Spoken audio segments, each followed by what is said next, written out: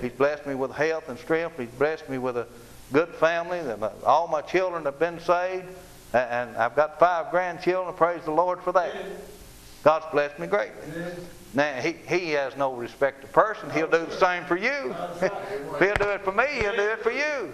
You don't have to go out here and lie and steal and do all these evil things to get for God to bless you. He'll bless you if you'll obey Him.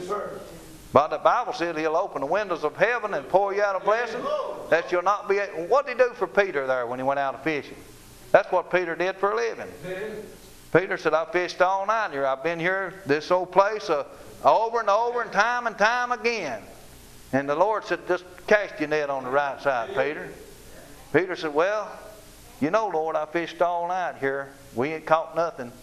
No doubt he knows where the fish were. Peter did. He was a fisherman. That's what he did for a living. But the Lord said, Peter, cast it over there. Just cast it. Just obey me and do what I tell you to do. When he did, the Bible said he brought his nets up, and his nets began to break. They were so full of fish. And he had to call his buddies in other ships to come over and help us get this on the boat.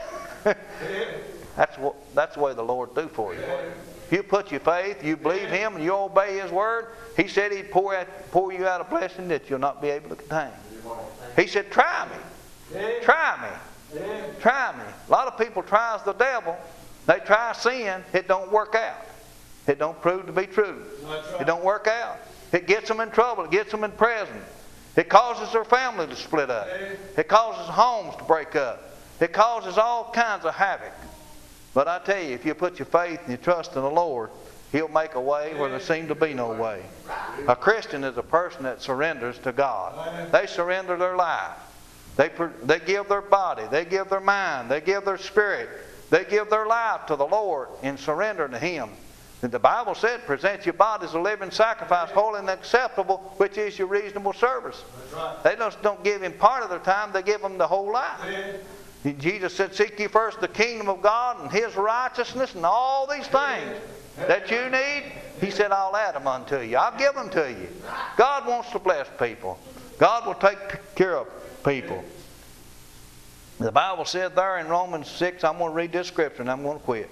Romans 6 and 16, He said, know ye not that to whom you yield yourselves servants to obey, His servants ye are to whom ye obey, whether sin unto death or obedience unto righteousness. Now, does that tell you what a Christian is?